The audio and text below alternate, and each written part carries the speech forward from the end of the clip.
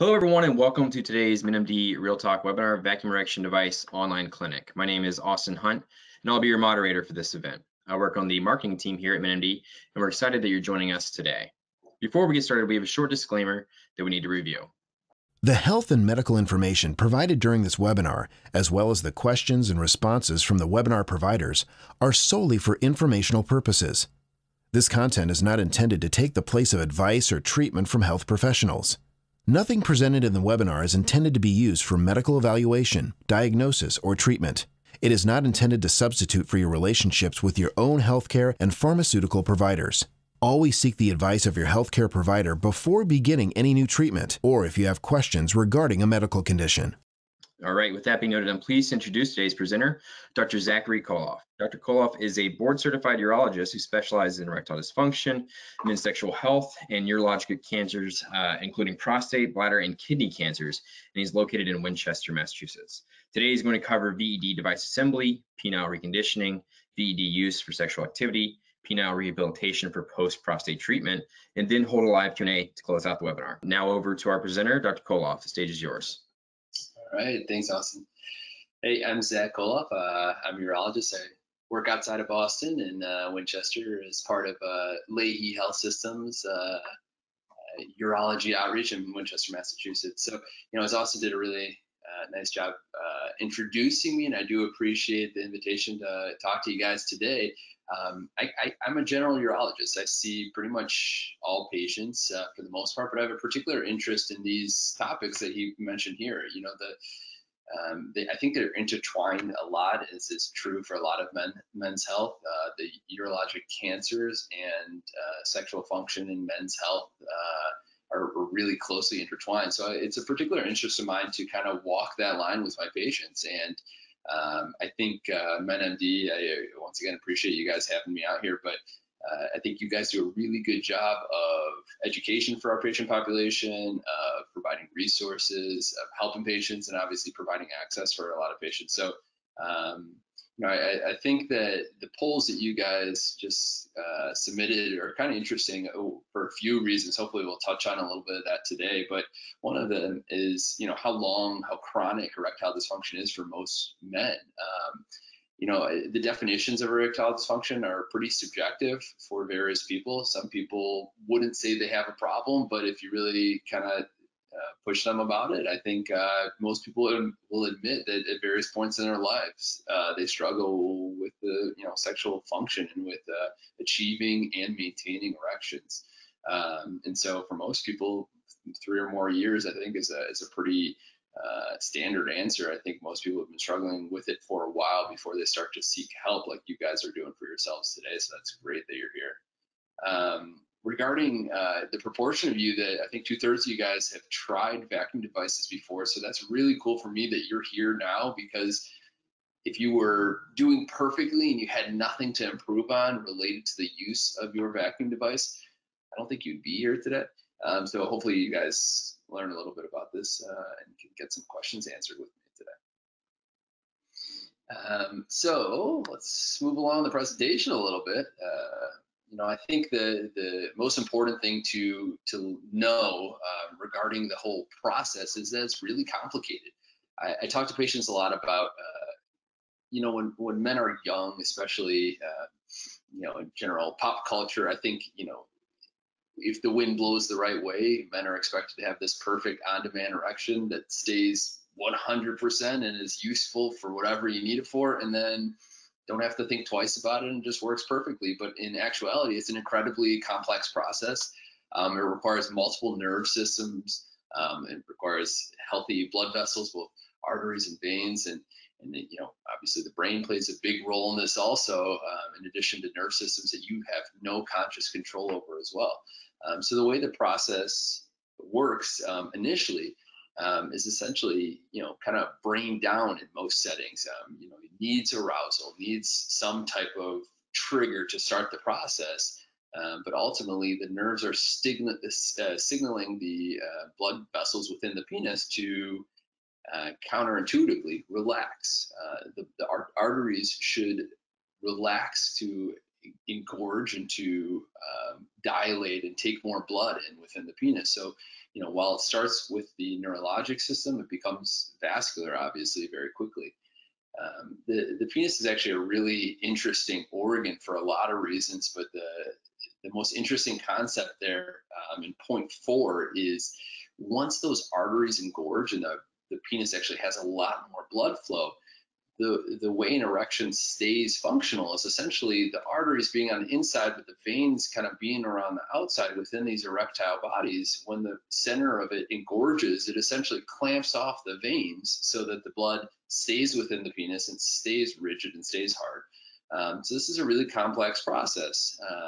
And as you can see, and we'll kind of talk about in a few minutes, if you have problems, medical problems or otherwise, with any part of the nerves, the blood vessels, or the anatomy that's required for this process, things start to not become as effective as they once were. Just briefly, there's a lot of causes of erectile dysfunction. So a popular question that I get in the office is, what might be causing this problem that I'm having here? And there's so many things, pretty much anything that can affect any of that anatomy, like we just mentioned. Increasing age associated with increasing risk of erectile dysfunction.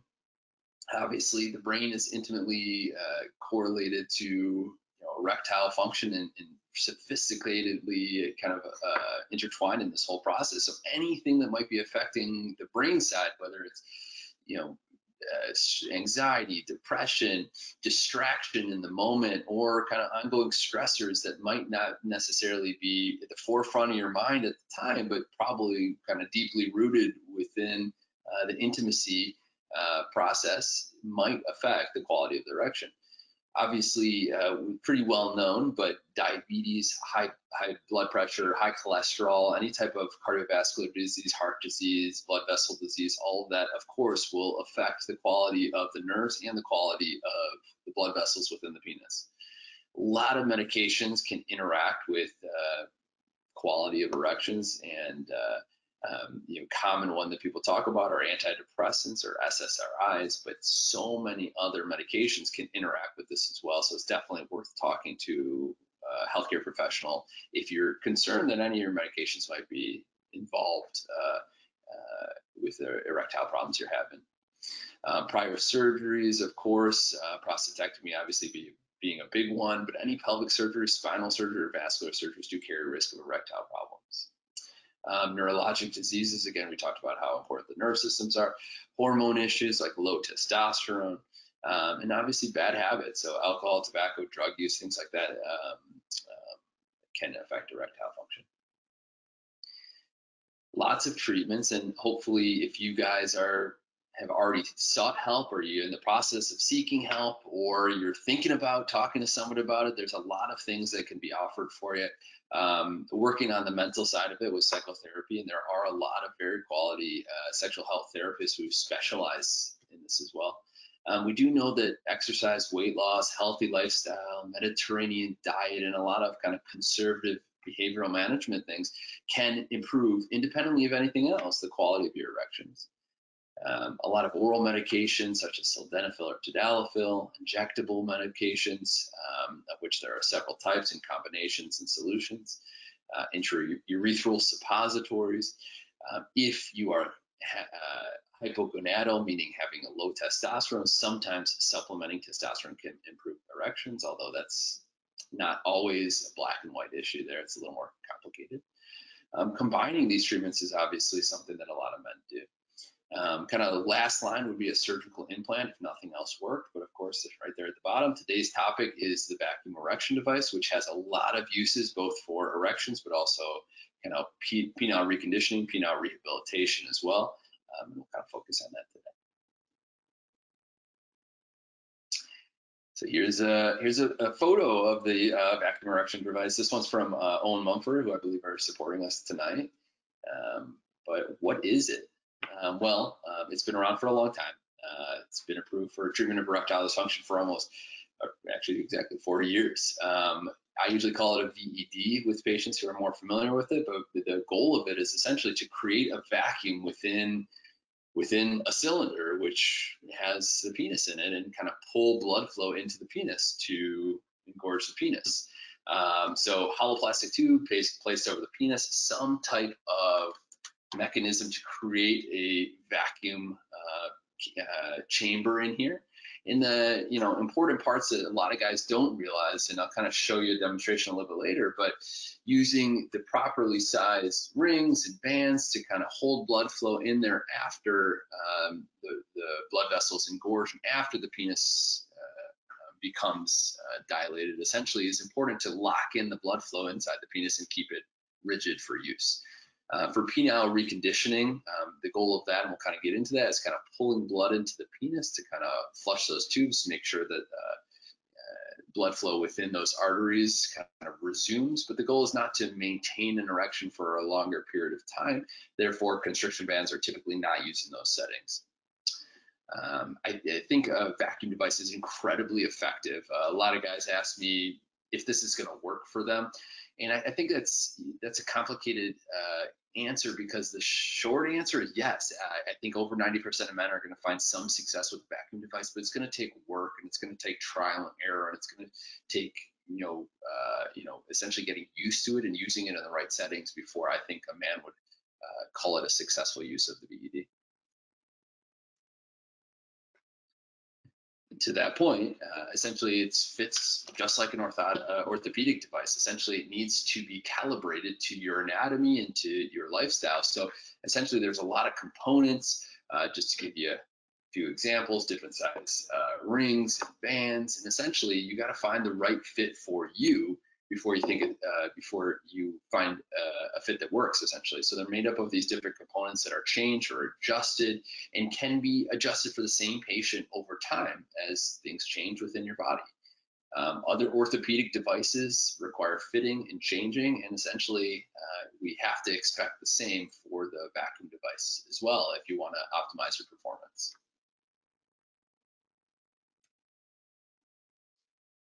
So again, I kind of jumped the gun a little bit, but the VED has a lot of different components. So there is the pump head. So this is something that's actually going to be generating the vacuum.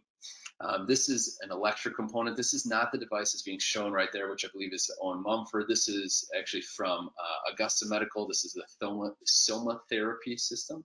This is a battery powered unit. This is a manual pump unit.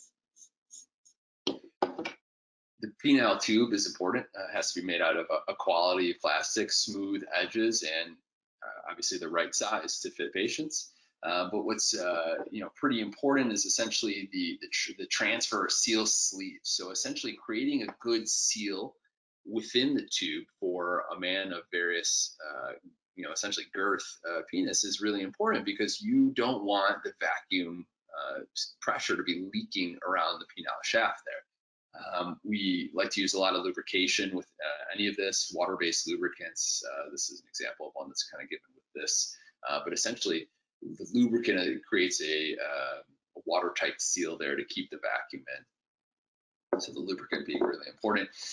Sizing, the rings are very important. So there's in the diagram number 5 there is a sizer that's provided, but essentially finding the right ring, which I feel like is often a big hurdle for patients, to be able to be comfortable but be tight enough to provide the job that it's supposed to do, which is to hold the blood into the penis, maintain an erection once the penis is engorged.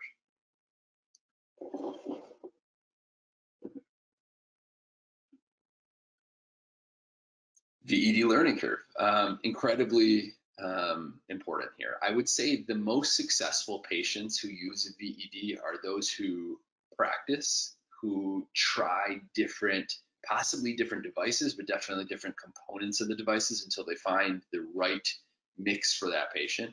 I think those successful patients are also patients who incorporate their partner potentially into this process as well, because this is a learning curve, and it's often more than just the patient that's kind of using the device. And it's something where the most successful patients are the ones who have been open that in the beginning they might not be great at it.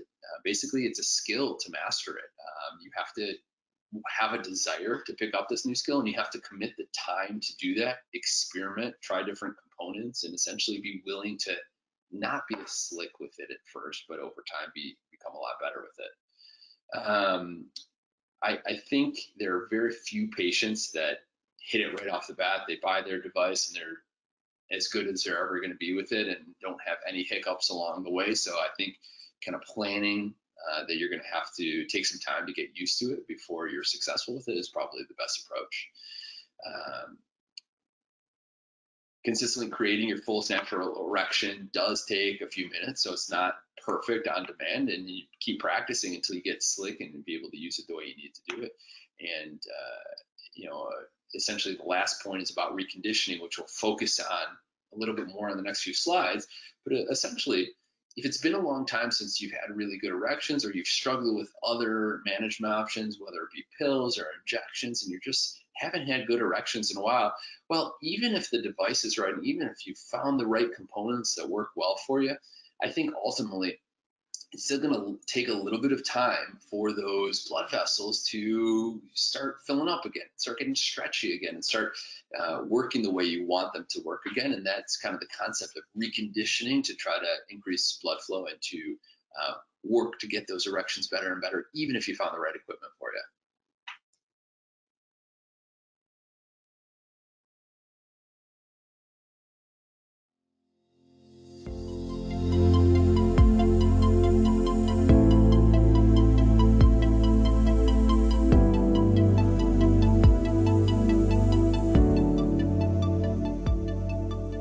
Before you start, familiarize yourself with the contents provided in your Rapport Classic Vacuum Therapy device system. You will find the constriction ring sizing guide at the back of your instruction for use booklet.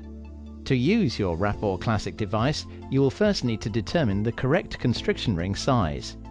You have received 5 constriction rings with your Rapport Classic device. Select a slot which fits firmly around the base of your flaccid, non-erect penis. Try the largest size first.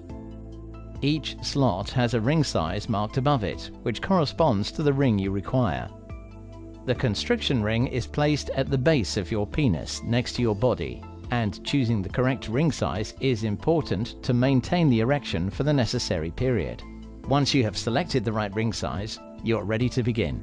There are 2 transfer sleeves provided with your Rapport Classic system. Depending on the size of your penis, you should choose which of the 2 is likely to be the most suitable. Remember, your erect penis will need to be withdrawn through the transfer sleeve. One of the transfer sleeves included with your Rapport Classic system is already attached to the penile tube. If this is the correct size transfer sleeve for you, you can leave it in place. If not, remove it and fit the remaining transfer sleeve. Fit the loading cone onto the transfer sleeve and apply a little lubricating jelly, included with your system, on top of the cone. Holding the constriction ring by the outer handles, simply stretch and pull the ring down the loading cone until it slips onto the transfer sleeve. Make sure the constriction ring is located on the flat groove at the center of the transfer sleeve. The constriction ring is now mounted and ready for use. Before continuing, make sure you use the lubricating jelly to lubricate the end of the transfer sleeve. Also, lightly lubricate the penis to prevent it from sticking to the inside of the penile tube during insertion, or while using the pump. The pump head has 2 small pegs on each side above the orange ring. These should be positioned into the 2 grooves on top of the penile tube. The 2 parts are then locked together with a twist, so that the 2 pegs slot down and locate at the lower end of the groove. If these 2 parts are locked together correctly, it will ensure the unit is sealed tight enough to create a vacuum inside the penile tube. To ensure a vacuum will be created, insert only your penis into the penile tube and apply slight pressure to the seal, with the transfer sleeve against your body at the base of the penis. To ensure that a vacuum is created, it may be necessary to groom the hair at the base of the penis. Make sure the constriction ring on the transfer sleeve is in the correct position, with the handles to the top and bottom. Continue pumping slowly to create the erection. If you feel any pain, stop pumping and press the release button to eliminate the vacuum. You can try again when you're ready. Pumping slowly is most beneficial. When the desired erection has been achieved, continue to hold the tube tightly against your body. Ease the constriction ring off the transfer sleeve and onto the base of your penis. Press the release button to lower the vacuum pressure and remove the penile tube. With the constriction ring in place, sexual intercourse can be accomplished. If a condom is to be worn, it should be put on as a last step. Please ensure that the lubricating jelly used with the system is compatible with your condom type. To remove the constriction ring after intercourse, simply grasp the outer handles to stretch the central ring.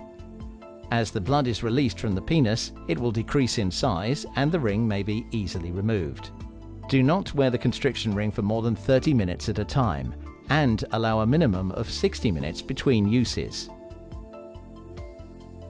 Please consult your instruction booklet for a comprehensive set of instructions, safety precautions, warnings, troubleshooting, and cleaning instructions.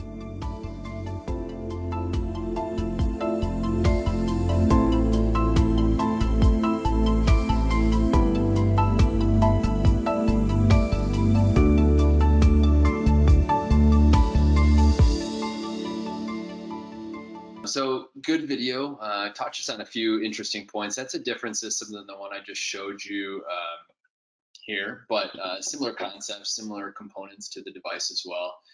A few key ones that they kind of mentioned that I just really want to make sure hit home. One is the lubrication use, making sure that everything is lubed up enough where things slide easily and feel watertight when you do things, when you do actually pull blood into the penis, but essentially making sure that the actual constriction ring is lubricated as well so it can slide back and forth easily. Making sure that you're not wearing the ring for long periods of time.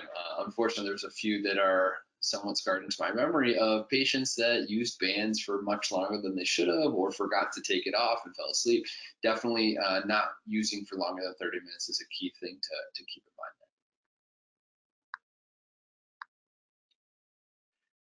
So shift and focus a little bit on penile reconditioning that we talked about a little bit. Penile reconditioning, I also use the terms penile rehabilitation, particularly after surgery for radical prostatectomy, is something that I do a lot of. So essentially the concept here is that morning and nocturnal erections are really normal parts of being a young, healthy man. We have 3 to 5, if not more, possibly some studies have shown 7 or more natural erections throughout the night. And it essentially works blood flow into the penis. This oxygen-rich blood stretches and reconditions both the blood vessels, but also just generally the tissues within the penis. And for men who have not been sexually active in a long time or no longer experience natural erections or even unnatural erections with medications or otherwise, we think that kind of stretching the penis, pulling healthy blood into the penis is really important to start to, make sure that the blood vessels are ready to handle good blood flow. So men with medical conditions experiencing ED lose these erections, and this is kind of a way to try to mimic that process again. So usually some providers usually say at least every other day, but I know some providers that actually have you do it almost every day, but for short periods versus every other day for slightly longer periods, where essentially the same process of using the vacuum device is used, just without the band. So keeping the vacuum device against your body, pulling blood into the penis, letting it engorge until it feels like a fairly good erection, and then releasing the pressure after a period of time and letting things settle. Wait a couple minutes and kind of do it again. So this is a standard recommendation from MedMD, putting it here 3 to 5 days a week for approximately 20 to 30 minutes each time. Not saying that you're holding it there for 30 minutes, but maybe giving yourself a break after a couple minutes and then restarting the process. But I know some providers who actually have you do it just, for short periods of time, pulling blood in for 20 seconds, releasing it, 20 seconds, releasing it, and essentially just kind of working out the penile tissues and the penile blood vessels as well. And after a couple weeks, a lot of men do start to see that when they need their erections, when they're using either the vacuum device for erectile function when sexually active, or even when using other medications, both oral or injections, things just work a little bit better because those blood vessels are used to engorging. But every man is different. This can be helpful for a lot of people right away, and sometimes it takes a little bit of time. I mentioned after prostatectomy the concept of penile rehabilitation. So something that I'm sure a proportion of you at least experienced was prostate cancer, which led to surgery. And even with a full nerve-sparing surgery, erections take a huge hit. Definitely at first, but that recovery can take up to honestly a year and a half, if not longer, to get back to wherever you're going to be after that surgery. But something that can help men get their erections back as early as possible and kind of mix data to suggest how they're going to end up, whether they're going to get back to good erections, is starting to do something like this, possibly with medications, to help pull blood flow into the penis. I tell guys, even 2 weeks after surgery, just pull it yourself. Try to pull blood flow there, even without any romance, no intimacy, no sexuality to it, but just try to pull blood into the penis. And a lot of guys are buying vacuum devices. And I think more and more as my practice has evolved, and I've been dealing with a lot more prostate cancer, therefore a lot more patients who are having erectile dysfunction after prostate cancer treatments. The vacuum device is something that's incredibly helpful. So here's perfect. Forgot that this slide was even in there, but essentially like we were talking about, essentially holding it in for a couple minutes, maintaining that seal, and essentially you can see where the seal kind of meets the body of this person, and having that be a little lubricated also, just to make sure there's nice watertight seal there. And then repeat this process 3 to 5 times for a total of 10 to 15 minutes per training session, versus doing shorter stints, but doing a lot more reps. I'll leave it on the slide just for a second if anyone didn't get a chance to read it yet. And again, there's lots of resources online about this as well, and some helpful videos if you want to learn more about this one as well. So the best candidates for a vacuum device, essentially any man with erectile dysfunction of any sort, of any cause, essentially could be a candidate for the vacuum device. Whether it's someone who's trying to get erections sufficient for intercourse or maintain erections sufficient for intercourse, which I think increasingly we realize is a problem for some guys. They can get erections, but just can't maintain them particularly well. We talked about penile reconditioning a lot and penile rehabilitation after surgery, but also if you haven't had good erections or good nocturnal erections for a while, it's really helpful for those guys.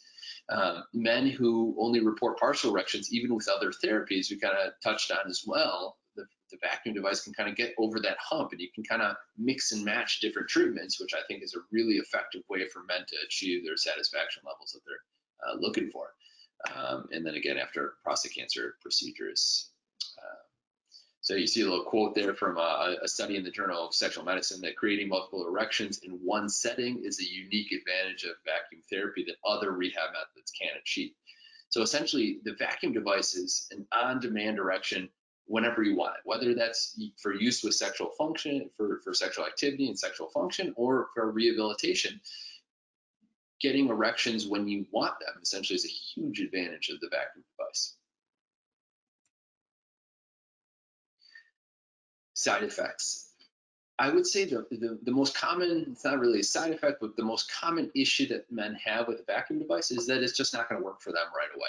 We talked about this a little bit, but I think it's important to hit home the point that it might not work the way you want it to right away. And it might take some trial and error, practice, possibly changing components or being resized and getting good with it. But that's not exactly a side effect, but it's the most common thing I hear.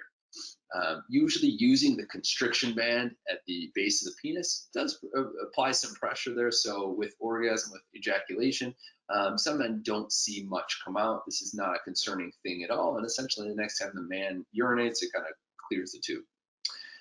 there can be some discomfort associated with, or some numbness associated with use of the device also. And if this is something that's happening to you frequently, I would consider getting resized, or definitely talk to a patient representative or healthcare provider about the safety associated with it and things you might be able to do to kind of help here as well. Again, MedMD provides some resources about teaching proper technique and just making sure you're not using constriction band for longer periods of time like we talked about before. Using a vacuum device if you're on blood thinners or anticoagulants is sometimes discussed as a possible risk of causing bruising or what's called hematoma to the penis, rarely. I have never seen this to be a problem, or I would think it is safe for most patients who even are on blood thinners, but it's definitely worth talking about with your healthcare provider. So summary slide here a little bit. The vacuum device essentially works for any type of erectile dysfunction, and in 90% of patients, or possibly more, if you take some time to get used to it. It works in combinations with other treatment. We didn't really talk about it today, but I know you have some questions. It's a common question to ask about Peyronie's disease, which is essentially a penile curvature disease. And there are some providers who think that penile stretching and essentially kind of pulling blood flow, but trying to pull it in a straight way, it does help with men rehabilitating from Peyronie's disease, or in combination with other treatments as well sometimes. Essentially, Peyronie's disease does often go hand in hand with erectile dysfunction, so penile rehabilitation for this use is helpful. We talked about how important this is after prostatectomy, but also other pelvic surgeries, prostate cancer treatments, or pretty much anyone who's not having regular erections. And I do not use it like this in most of my patients, but I know other providers who do. Even if a penile prosthesis is placed, which is essentially kind of end of the line treatment for erectile dysfunction, some men still use a vacuum device to kind of get the other tissues that were not surgically altered to engorge more and just lengthen more and to get wider. The device is inexpensive and safe, but I do recommend, and we'll talk about it a little bit probably, buying a quality product. You can see how many components there are to it, and these do have to be quality. And I would say also buying this device through a company or with resources who will be able to help you out if it's not working great for you, and having some patient representatives kind of help troubleshoot if it's not working great, I think is a really important concept that you should consider when you're buying a device. Vacuum device right here. So components here include cylinder, if you guys didn't really see it before when I was demonstrating it, making sure that it's out of high quality material here, smooth caliber on the inside. These are some sizing chambers essentially. Every man kind of needs a different size here for the entry, but using water-based lubricant around the entry site, which will then be pressed against the base of the body with the kind of penis in here and this against the body, a little lubricant creating a watertight seal right there.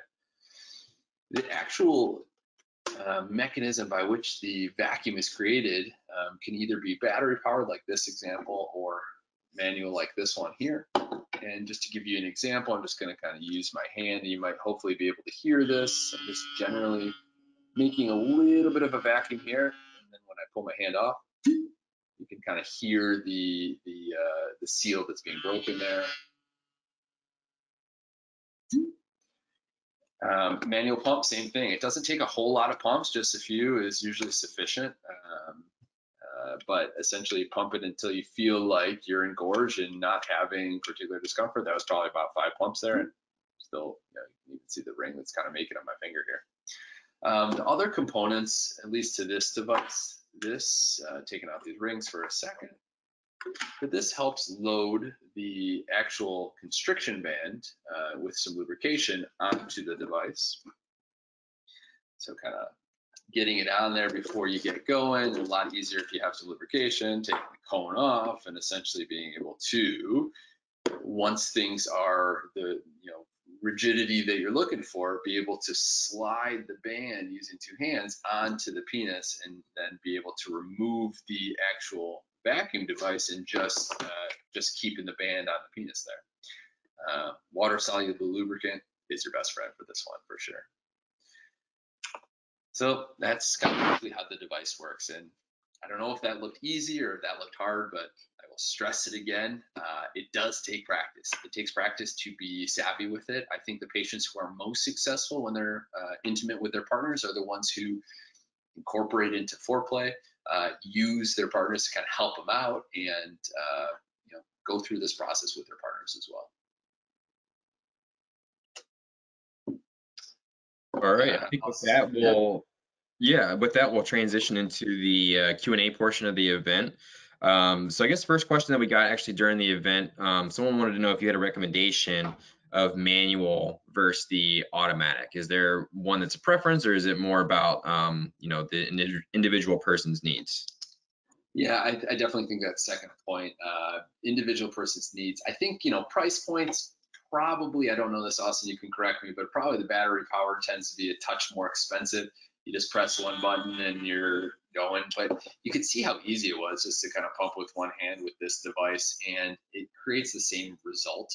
A little frustrating that this one will run out of battery, and sometimes that happens at an inopportune time. I've never heard of someone breaking the manual mechanism of any of these devices. So, the fail safe on that one is if you can squeeze it, you can do it. Gotcha. Okay. Yeah, and that same person wanted to follow up. They want to know if a manual approach gives you more refinement or better control versus a battery powered one. I don't necessarily think so. I mean, this is pretty savvy that you can press the button and release it whenever you need it. It's pretty quick, so you can tell that you can kind of customize that however you need it.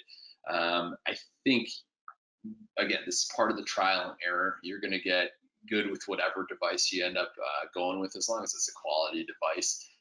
But I think some people shy away from the manual devices, thinking it's a little cumbersome, or they might need to be using two hands a lot more. But this is really easy also. So I think as long as you practice with your device, you're comfortable with it, I think you're going to have the same outcome.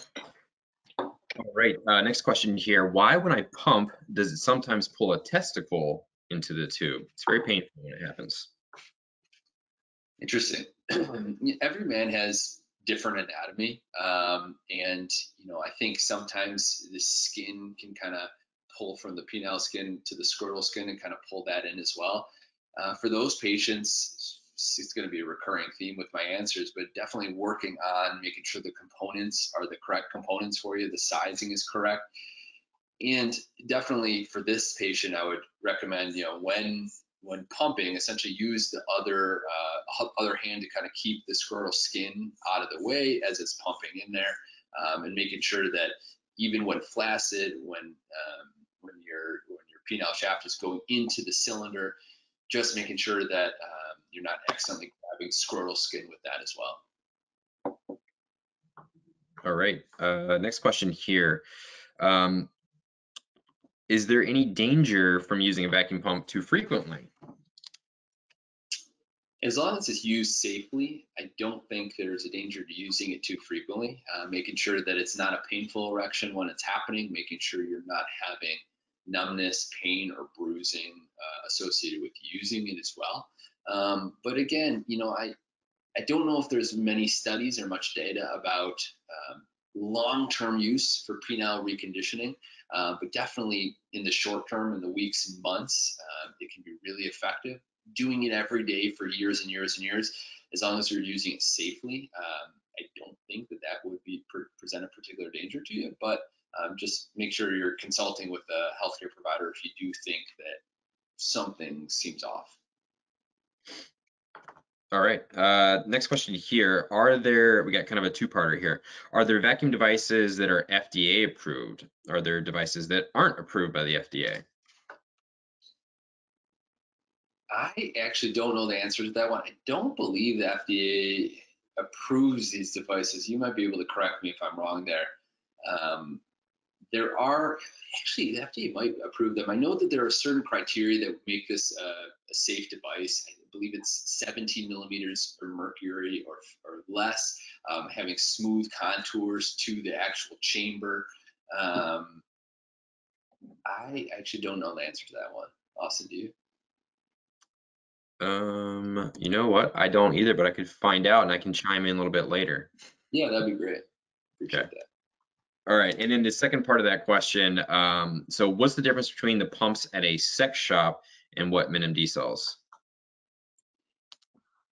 So I You guess know, that's kind of around the yeah, price of them as well. yeah. I mean, you can go on any website, Amazon being the great example, but any sex shop, you can find cheaper devices. These are provided by, medical systems, medical companies that provide medical grade equipment. It's usually not just the vacuum device that most of these companies are producing. So they're high quality products. They're made from, essentially materials that I would trust. And so often they actually come with the backing of whichever medical supplier provided that service. And I think that that's something that a lot of people overlook. I'll be honest, I'm prone to buy sometimes the cheaper item if it seems like they're equal. But one thing that I would really encourage you guys to have is a warranty, some patient representatives to help you out and troubleshoot if you need, a way to maybe find other rings that might be available if whatever's provided in your kit is not sufficient to provide you with the outcome you want. So while you might be successful with something you find on Amazon or a sex shop, I don't know if I would trust those devices. The devices that I have used and tried and honestly played around with a little bit from medical device companies, they work, they're consistent. And I just know these, especially MD guys, but there's a lot of other men's health companies that stand by the products as well and are so crucial to making your life successful if you do get a device. Absolutely. All right, next question here. I'm 85 years old. Am I too old to use VED? That's a good question. Absolutely not. I mean, we talked about a few factors which sometimes are worth talking to your healthcare provider about, like if you're anticoagulated on blood thinners, if you have the dexterity to be able to do it safely, meaning that you're not going to pull your scrotum or testicle into the device, if you're going to be able to release the pressure if needed, if it's not working for you or if it's painful, to understand when it's time to stop using it. But age is absolutely not a factor in, I think, your ability to use these devices. I have plenty of patients in their 80s and a few in their 90s, absolutely, who use the devices, and that's important for them for whatever purpose they want to use it for. If it works for you and if you're using it safely, there's no age limit on this, absolutely not. All right. Next question here is asking about the proper technique to transition the ring after pumping up. So they say, how are you supposed to properly use an erection ring after removing the VED? So I don't know. I think the video sort of showed this, but I don't know if you can kind of demonstrate it with the device, like that transition. Yeah, I wish I had a fake phallus here, fake penis that I could kind of show you guys a little bit better. But for an example, if you loaded it with the comb on this device and the penis was in here, it's pressed against your body and essentially holding against your body. This is part of the process that takes a little bit of trial and error, but making sure that it's sufficiently lubricated so when it's time, you can slide it off using one of the grips here. All of them look a little bit different depending on the company, and be able to slide it down off of it onto the base of the penis that is actually situated right there. It's easier said than done for some people, but it does work eventually. I'll be honest with you, hand up, when I started talking to patients about these in my office a few years ago, I needed to make sure that I knew how to use this just like you guys do. So actually I've used demos before, and I've used them plenty to make sure that I can kind of troubleshoot some of these issues should they come up in my clinic with my patients. And that's one that I would say of all steps of the process, something that I struggled with a little bit when I was trying to figure out how to use the device. You get good at it. You figure out how to do it. It seems difficult because it seems like maybe you would need a third hand. You don't. You figure it out and slide it as long as it's sized properly and the device is well lubricated. All right. Got some feedback on the earlier question about the FDA. Yes, since they are VED, they are FDA approved. So just means they're medical grade. But next question here, for a patient post radical prostatectomy who has some erection response, would this therapy add anything? Yeah, we kind of talked about that a little bit. Penile rehabilitation. The earlier that you can get those blood vessels engorged, and remember how they used to hold blood in the arteries of the penile tissue, the quicker your functional recovery will come. So a lot of patients have partial erections early on, but using the device early on can get you back to having the erections that you potentially will have long term a lot quicker. The data is a little less strong to support if you take the same guy after surgery and how his erections are going to be, let's say 2-3 years down the road. If he started using a vacuum device early on, is it going to be any different in a couple years? Maybe, maybe not, but he will get back to good erections quicker than a guy who did not use it. And then, of course, you are having partial response right now. That tells me you're not having the response you want. You're not having the kind of erection that might be sufficient. Therefore, vacuum device just purely to get the erection you want now, rather than waiting to see how you're going to be eventually. Absolutely, get working with it if it's something that interests you. All right. Next question here is around combo therapy. Can a VED be used safely in conjunction with other therapies such as injections or PD5 medications, so pills? Yeah, absolutely. I have a lot of patients doing that. Patients who, even if they haven't figured out how the vacuum device works perfectly for them by themselves yet, sometimes even just taking a small dose of sildenafil, Viagra, or tadalafil, Cialis can get them over the hump. And sometimes even having some engorgement of the penis, either with oral medications or injectable medications prior to using the vacuum device, does help the vacuum device work better, because for some men, they just need to kind of grow a little bit before the device really works for their anatomy. Conversely, the opposite's true. I know some patients who have trouble doing injections on themselves because the target area is too small or something along those lines. Using the vacuum device to get some engorgement and then using the injection afterwards is a really good use for a lot of patients. It makes the actual administration of the injections a lot easier. All right. Next question here. Does the constriction band inhibit ejaculation at all? Yeah, mentioned in one of the slides, it can. A tighter band can compress the urethra as well, and therefore not allow the ejaculate to come out. Some men, after taking off the constriction band after use, will see a little bit of discharge, and some men won't see it and will urinate it out essentially sometime later, often not even being able to appreciate it because it kind of washes out with the urine well. There's a lot of men who experience an ejaculation where they don't really see anything come out, or retrograde ejaculation where it falls back into the bladder at baseline. And this is common as you get older. It's common with medications. It's common after procedures. But if everything was working perfectly and then you used a vacuum device, sometimes the constriction band will not allow the ejaculate to actually come out, but it should still feel like an orgasm. All right, next question here. How firm should I expect my erection to be when using a VED? Mine have been inconsistent. I'm a new user and still practicing. Good. Well, I mean, that's the key right there. That's great that you're still practicing. The firmness depends. I think almost every man has potential to get to kind of a full rigid erection. And so I think that should be the goal. If you've ever used it in a successful way and you've gotten that full erection, that's, I think, what you should be shooting for each time you use it. And I would keep practicing until you achieve that goal. Having said that, there's a lot of ways to be intimate or to use an erection that's not what you would consider, 100% erection, the one that you had when you were young and you didn't have to think twice about. If you can get full enough to be able to enjoy yourself, I think that qualifies it as a successful use of the device. All right, got an interesting question here. If I have a penile implant, can I still use a VED? If so, how often? Yeah, so I'm glad I put that in the slide.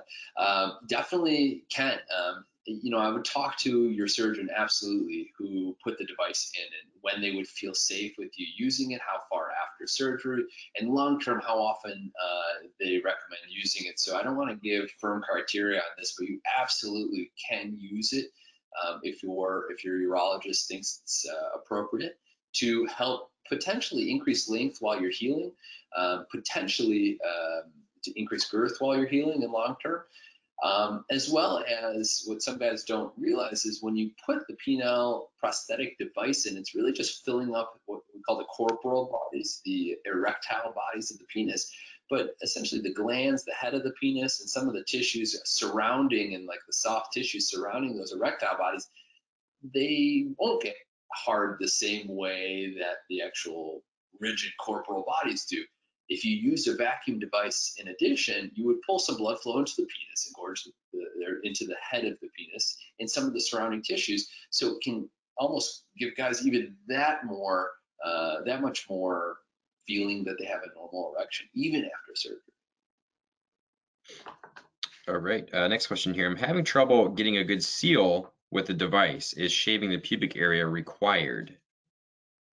I wouldn't say it's required, but I do recommend it for a lot of patients who are having the problem that you're having. I mean, you're looking for a watertight seal, however it can happen. So lubricant's helpful, sizing all the components is helpful, but sometimes right at the base of the penis where it meets the skin, if there are hairs, you're never going to get a watertight seal, and essentially you're never going to fully engorge, or if you do, sometimes it just leaks out and you lose the erection. Hair grows back. Play around with it a little bit and see if you do get a better result if you trim some of the hairs around the base of the seal.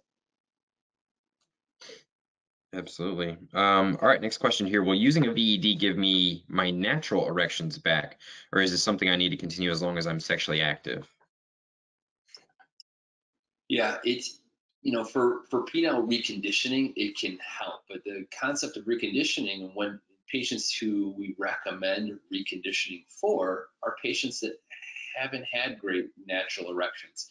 And usually, although there are a lot of causes, usually those are kind of chronic issues. And to expect normal spontaneous erections to come back if there's not a reversible cause, which there typically is not an expected outcome after using the vacuum device. So it can help you maybe get through a hump of not getting great erections if something else is going on. But if you have some chronic explanation of your erectile dysfunction and things just aren't working well long term, I wouldn't expect natural erections to come back. So it's probably one of the options that you would have for long-term erectile function. All right. I know we're coming up to the 7 o'clock mark, so we're going to ask a handful more questions, and then we'll go ahead and wrap it up here. So next question here, this person asks, I tried the blue pills, used an injection with Trimix, and had no real success. Is it possible that the pump might work for me? Yeah, I see a lot of patients who do have that story, and we try to move away from this, but I still think that the average patient with erectile dysfunction kind of progresses through the treatments. They might try one pill, then a different pill, and then different doses and different medications, because that's typically where patients start, maybe with their primary care doctors or urologists. Everything's laid out, but eventually, trying something else for most patients, like injections, probably the most common second step, although vacuum devices are really good for a lot of patients. But vacuum devices, essentially, they don't rely on essentially the medications getting to the penis. Essentially, it's a plumbing issue. The blood flow is not coming to the penile tissues. Pull the blood flow to the penile tissues. They should be able to handle it. So there are a lot of patients that find success with a vacuum device who did not have success with other treatments. There's a lot of patients who find success by mixing and matching treatments like we talked about. All right. Next question here. I fell asleep with my VED on, 3 hours with an erection. Did I do any damage? It's a good question. Likely did not do any damage, but it could potentially cause a problem. If you're swelling tissues, especially, it sounds like if you had an erection that long, you probably had the constriction band on also. And this is concerning because you can develop swelling around the band, and then essentially it cuts off blood flow to the skin and to the tissues of the penis. It's unlikely to have caused long-term damage to the erectile function, but that is the concern of the health of those tissues long-term. If you are engorging those tissues, cutting off blood supply temporarily, fine, but if you cut off blood supply long-term, you can injure yourself that way. All right, good to know. 30 minutes is kind of the time that we give you. Yeah, absolutely. 3 hours is a long time. All right, next question here. Is it safe to use a VED in the shower? It should be safe to use in the shower. You know, the battery operated component probably not so friendly with the water, but essentially it's, you know, manual pumping. You might find that if you're wet, it might be a little tough to get that perfect seal, but try it out and see how it goes. All right, and the last question here, this is something you brought up a little bit during the actual presentation, but they ask, what is your suggestion for how to introduce the VED to the bedroom? I'm tired of going to the bathroom and doing it myself. This is, I think if people are still kind of listening at the very last question, I think this is one that I hit on a ton in my clinic, because I think the most successful patients are the patients who incorporate it into the relationship with their partner. Incorporate it into foreplay, make it exciting, make it part of the bedroom, because there's no way to kind of live your whole life and discreetly use this thing and never have anyone know. It's not something to be ashamed of. It's a change in the interaction potentially, but a lot of my patients who are successful with it have found a way to make that change a positive and an additive, something exciting in the bedroom. So definitely start by being open with your partner, talking about it, and kind of feeling things out from there. But definitely, that's a great point to hit home on at the end of this. Those are the successful patients, absolutely. Absolutely. All right, with that, I'd like to thank Dr. Koloff for taking the time to present today, and we'd also like to thank everyone listening in for attending this MinMD Real Talk webinar. We hope it was informative and that you'll join us again in the future. If you'd like to learn more about VEDs, you have a few options. There are more resources in the Resource Center on minmd.com. Visit this page to view instructional videos, guides, expert articles, and much more. If you have a question and you'd like to speak with someone in person, you can call MinMD at 857-233-5837 or log into the password protected secure MinMD portal to schedule an appointment with a MinMD clinical case manager. And finally, got a lot of questions around this, but if you're interested in purchasing a VED or if you're interested in learning how much they cost, you can do so on the shop page in the MinMD portal, or by calling into our office at 857-233-5837. I'd like to thank everyone again for attending today's webinar, and we will see you the next one.